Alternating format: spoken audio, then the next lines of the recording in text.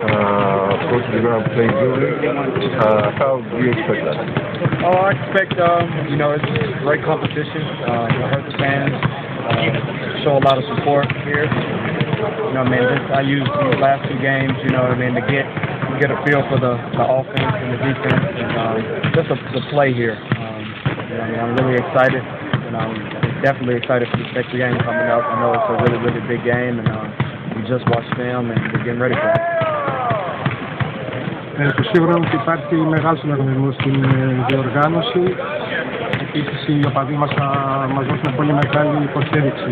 Πήρα μια αίσθηση στα τελευταία δύο παιχνίδια, τόσο στην άμυνα όσο και στην υπηρεσία της ομάδας. Είμαι ενθουσιασμένος, θα είναι ένα μεγάλο παιχνίδι και είμαστε έτοιμοι γι' αυτό. It's going to be a packed arena. It's one thing you haven't seen so far. Are you excited because it's one of the games of the season for everybody?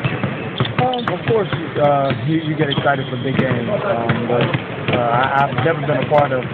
Well, my teammates tell me I've never been a part of an atmosphere like this. I thought I played in some pretty good arenas, but they said nothing like this.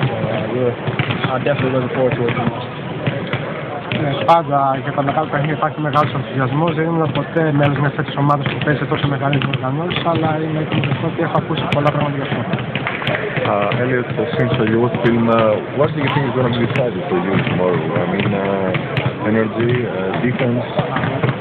Well, just a total combination of everything. Defensively, we're a very good offensive team, so defensively we got to play poised, make the right adjustments. Offensively, just play our game.